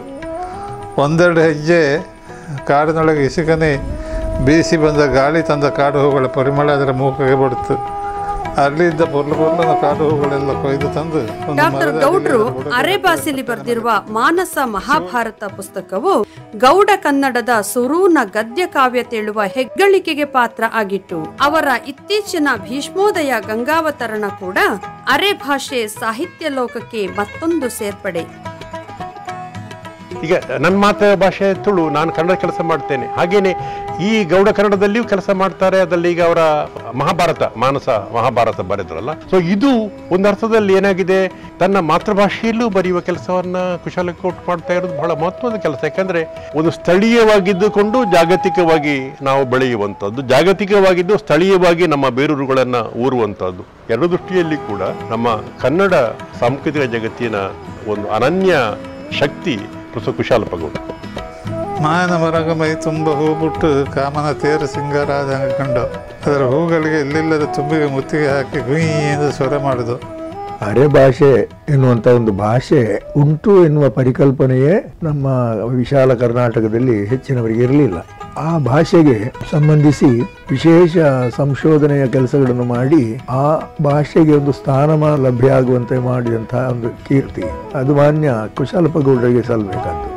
ಭಾಷೆ, ಪ್ರದೇಶ ಮತ್ತು ಸಂಸ್ಕೃತಿಯನ್ನ ಜೋಡಿಸುವ ವ್ಯಕ್ತಿತ್ವ ಕುಶಾಲಪ್ಪ ಗೌಡ್ರದ್ದು. ಭಾಷೆ, ಅವರ ಮನೆ ಭಾಷೆ ಅರೆಭಾಷೆ, ಅದು ಗೌಡ ಕನ್ನಡ. ಅವರು ಓದಿದ್ದು ಕನ್ನಡ ಮಾಧ್ಯಮದಲ್ಲಿ, ಕನ್ನಡ ಮೇಷ್ಟ್ರವರು. ಆಮೇಲೆ ಭಾಷಾ ವಿಜ್ಞಾನ ವಿಷಯ ಬಂದಾಗ ಅವರ ಬಹುತೇಕ ಬರವಣಿಗೆಗಳು ಇಂಗ್ಲಿಷಿನಲ್ಲಿ. ತಮಿಳಿನ ಮೇಲೆ ಒಳ್ಳೆ ಪ್ರಭುತ್ವ ಇತ್ತು, ಸಂಸ್ಕೃತ ಗೊತ್ತಿತ್ತು ಅವರಿಗೆ. ಗಂಗಾದೇವಿಯ ಮಧುರಾ ವಿಜಯಂ ಕಾವ್ಯವನ್ನ ಸಂಸ್ಕೃತದ ಕಾವ್ಯ, ಅದನ್ನು ಕನ್ನಡಕ್ಕೆ ಅನುವಾದ ಮಾಡಿದರು. ಕಂಬನ್ ಕವಿಯ ತಮಿಳು ಕೃತಿಯನ್ನ ಕನ್ನಡಕ್ಕೆ ಅನುವಾದ ಮಾಡಿದರು. ಅರೆಭಾಷೆ, ಕನ್ನಡ, ತಮಿಳು, ಸಂಸ್ಕೃತ, ಈ 4-5 ಭಾಷೆಗಳಲ್ಲಿ ಪ್ರಭುತ್ವ ಇತ್ತವರಿಗೆ. ಅನೇಕ ಬಾರಿ ನಾವು ಏನು ಮಾಡ್ತೇವೆ ಅಂದರೆ ವಿದ್ವಾಂಸ ಪುಸ್ತಕ ಮಾತ್ರ ಪಟ್ಟಿ ಮಾಡ್ತೇವೆ.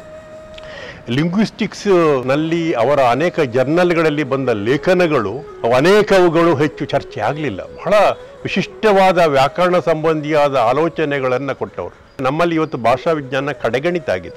ಒಂದು ಕಾಲಕ್ಕೆ ಡಾಕ್ಟರ್ ಹಾಮಾನಾಯಕರು ಅವರು ಮೈಸೂರಿನಲ್ಲಿ, ಡಾಕ್ಟರ್ R.C. ಹಿರೇಮಠರು ಕರ್ನಾಟಕ ವಿಶ್ವವಿದ್ಯಾಲಯ ಧಾರವಾಡದಲ್ಲಿ, ಹಾಮಾನಾಯಕರು ಅಮೆರಿಕಕ್ಕೆ ಹೋಗಿ ಅಲ್ಲಿ ಭಾಷಾ ವಿಜ್ಞಾನ ಕಲಿತು ಅಲ್ಲಿ PhD ಮಾಡಿಕೊಂಡು ಬಂದವರು. ಇವರು ಮ್ಯಾಂಚೆಸ್ಟರಿಗೆ ಹೋಗಿದ್ದರು ಭಾಷಾ ವಿಜ್ಞಾನದ ಕೋರ್ಸಿನ ಕಲಿಸುವ ಕಾಲದಲ್ಲಿ. ಯಾರು? ಕುಶಾಲಪ್ಪ ಗೌಡರು. ಇಂತಹ ಒಂದು ಜಾಗತಿಕ ಮಟ್ಟದ ಭಾಷಾ ವಿಜ್ಞಾನದ ಒಂದು ಜಗತ್ತಿನಲ್ಲಿ ಕುಶಾಲಪ್ಪ ಗೌಡ್ರನ್ನ ನಾವು ಗುರುತಿಸಬೇಕೆಂದರೆ ಇವತ್ತು ಅನೇಕರಿಗೆ ಕುಶಾಲಪ್ಪ ಗೌಡ್ರು ಅಂದರೆ ಸುಳ್ಯದವರು, ಕೋಡಿಯವರು, ಅವರು ಗೌಡ ಕನ್ನಡ ಅದು ಬಹಳ ಮುಖ್ಯ. ಯಾಕೆಂತ ಹೇಳಿದರೆ ನೀವು ಇವತ್ತು ಅರೆಭಾಷೆ ಕನ್ನಡ ಅಂತ ಹೇಳಿ ಆ ಭಾಷೆಗೆ ಅಸ್ತಿತ್ವ ಕೊಟ್ಟದ್ದು ಇಲ್ಲಿ. ಕೊರಗರ ಭಾಷೆಯ ಬಗ್ಗೆ D.N. ಶಂಕರ ಭಟ್ ಬರೆದ ಹಾಗೇನೆ ಗೌಡ ಕನ್ನಡದ ಬಗ್ಗೆ ಕುಶಾಲಪ್ಪ ಗೌಡದ ಗ್ರಂಥ ಒಂದು ಆಚಾರ್ಯ ಕೃತಿ. ಅದಲ್ಲದೆ ಹೋಗಿದ್ರೆ ನಿಮ್ಮ ಅಕಾಡೆಮಿಯಲ್ಲಿ ಬರ್ತಾ ಇತ್ತು. ಯಾಕಂದರೆ ಅದೊಂದು ಭಾಷೆ ಅನ್ನೋದನ್ನು ಈಗ ನಾವು ಸಾಮಾನ್ಯರು ಹೇಳಿದಾಗ ಅದನ್ನು ಯಾರೂ ಗಮನಿಸೋದಿಲ್ಲ.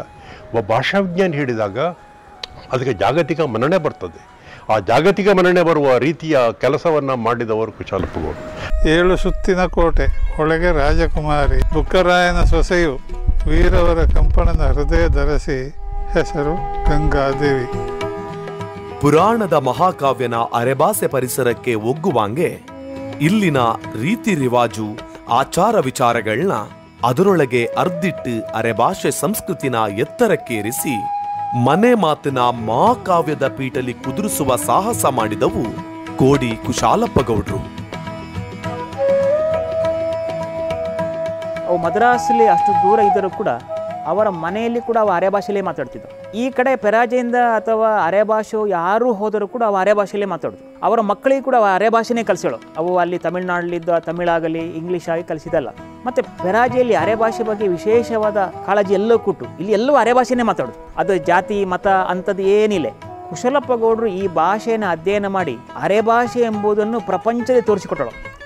ಶುರುವಿಗೆ ಭಾಷೆ ಬೆಳೆಯಬೇಕು ಅಂತ ಹೇಳಿದರೆ ಈ ಭಾಷೆಯಲ್ಲಿ ಕಾವ್ಯ, ನಾಟಕ ಮುಂತಾದ ಎಲ್ಲ ವಿಚಾರಗಳು, ಸಾಹಿತ್ಯ ವಿಚಾರ ಅವಾಗ ತುಂಬ ಬರಬೇಕು. ಈಗ ಮುಂದೆ ಇಂಗ್ಲೀಷ್ ಬರೀ ಬೂಸ್ ಭಾಷೆಗೆ ಇತ್ತು, ಯಾರು ಅದರ ಗಮನಿಸ್ತದೆ. ಒಮ್ಮೆಂದೊಮ್ಮೆ ಅದರಲ್ಲಿ ಕಾವ್ಯ ಬರೆದು, ಕಾದಂಬರಿ ಬರೆದು, ಕತೆ ಬರೆದು, ಪ್ರಬಂಧ ಬರೆದು, ಆಮೇಲೆ ದೊಡ್ಡ ದೊಡ್ಡ ತತ್ವಶಾಸ್ತ್ರಗಳ ಬರೆದು, ಹೆಂಗೆಲ್ಲ ಬರೆದು ಒಮ್ಮೆಂದೊಮ್ಮೆಗೆ ಎಲ್ಲವೂ ಬರೆದು ಹಾಗೆ ಬರ್ಗನ ಮತ್ತೆ ಬೇರೆ ಬೇರೆ ಕಡೆ ದೇಶಕ್ಕೆ ಹೋಗಿ ಹೊಸದು ಸ್ಥಾಪನೆ ಇತ್ಯಾದೆಲ್ಲ ಮಾಡಿಕೊಂಡ ಚಟುವಟಿಕೆಗಳು ಇದ್ದವು ಬ್ರಿಟಿಷರು. ಅಂಥ ಚಟುವಟಿಕೆ ಜನಕ್ಕೆ ಬರಬೇಕು, ಅದು ಭಾಗನ ಭಾಷೆ ಲಾಯಕ್ಕೆ ಬೆಳೆದಿದೆ. ಪೆರಾಜು ತೇಳುವ ಸಣ್ಣ ಊರ್ಲಿ ಬೆಳೆದ ಹಳ್ಳಿ ಹೈದ ಒಬ್ಬ ದೊಡ್ಡ ಕನಸನ್ನ ಕಣ್ಣಲ್ಲಿ ತುಂಬಿಸಿಕೊಂಡು ತನ್ನ ಪರಿಶ್ರಮ, ಬದ್ಧತೆ ಮತ್ತೆ ಎಡೆಬುಡದ ಪ್ರಯತ್ನದ ಮೂಲಕನೇ ಇಂದು ಒಬ್ಬ ಭಾಷಾ ವಿಜ್ಞಾನಿಯಾಗಿ, ವ್ಯಾಕರಣ ತಜ್ಞನಾಗಿ, ವಿದ್ವಾಂಸನಾಗಿ, ಸಂಶೋಧಕನಾಗಿ, ಒಂದು ಅಸಾಮಾನ್ಯ ಸಾಧಕನಾಗಿ ಬೆಳೆದು ನಿಂತದು ಒಂದು ಅಮೋಘ ಸಾಧನೆನೇ ಸರಿ.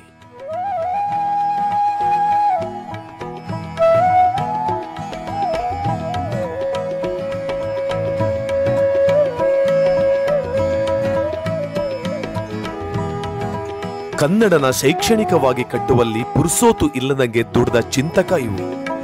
ಭಾಷೆ ಒಂದರ್ನೇ ಕೊಂಡಿಯಾಗಿಟ್ಟುಕೊಂಡು ದೇಶ ಸುತ್ತಿದವು.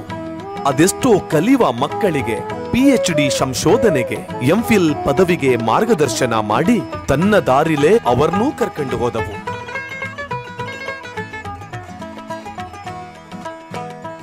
ಪ್ರೊಫೆಸರ್ ಕೋಡಿ ಕುಶಾಲಪ್ಪ ಗೌಡ್ರ ಸಾಧನೆಗೆ ಸಂದ ಗೌರವ, ಸನ್ಮಾನ ಅದೆಷ್ಟೋ.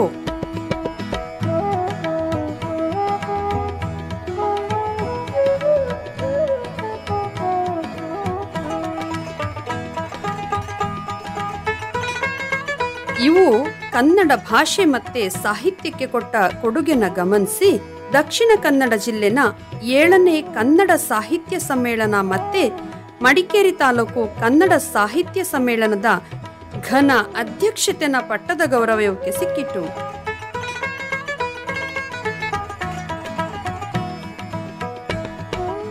ಕಂಚಿ ಕಾಮಕೋಟಿ ಪೀಠಾಧಿಪತಿಗಳ 50ನೇ ವರ್ಧಂತಿಲಿ ಚಿನ್ನದ ಪದಕ, ಸೋವಿಯತ್ ಲ್ಯಾಂಡ್ನ ಚಿನ್ನದ ಪದಕ, ಕರ್ನಾಟಕ ಸಾಹಿತ್ಯ ಅಕಾಡೆಮಿಯಿಂದ ಸೃಜನೇತರ ಕೃತಿ ಪ್ರಶಸ್ತಿ ಮತ್ತೆ ಕರ್ನಾಟಕ ಅರೆಭಾಷೆ ಅಕಾಡೆಮಿಯ ಗೌರವ ಪ್ರಶಸ್ತಿ, ಡಾಕ್ಟರ್ ಹಾಮಾನ ಪ್ರಶಸ್ತಿ, ಮೊಳಿಯ ತಿಮ್ಮಪ್ಪಯ್ಯ ಪ್ರಶಸ್ತಿ, ನೀರ್ಪಾಜೆ ಭೀಮಭಟ್ಟ ಪ್ರಶಸ್ತಿ, ಚಿದಾನಂದ ಪ್ರಶಸ್ತಿ, ಸೇಡಿಯಾಪು ಕೃಷ್ಣ ಭಟ್ಟ ಪ್ರಶಸ್ತಿ, ಡಾಕ್ಟರ್ ಶಂಭಾ ಜೋಶಿ ಪ್ರಶಸ್ತಿ, ಕರ್ನಾಟಕ ರಾಜ್ಯೋತ್ಸವ ಪ್ರಶಸ್ತಿ, ಆಳ್ವಾಸ್ ನುಡಿಸಿರಿ ಪ್ರಶಸ್ತಿ ಸೇರಿದಂಗೆ 10 ಹಲವು ಪ್ರಶಸ್ತಿಗ ಅವಕ್ಕೆ ಪ್ರಾಪ್ತ ಆಗುಟ್ಟು.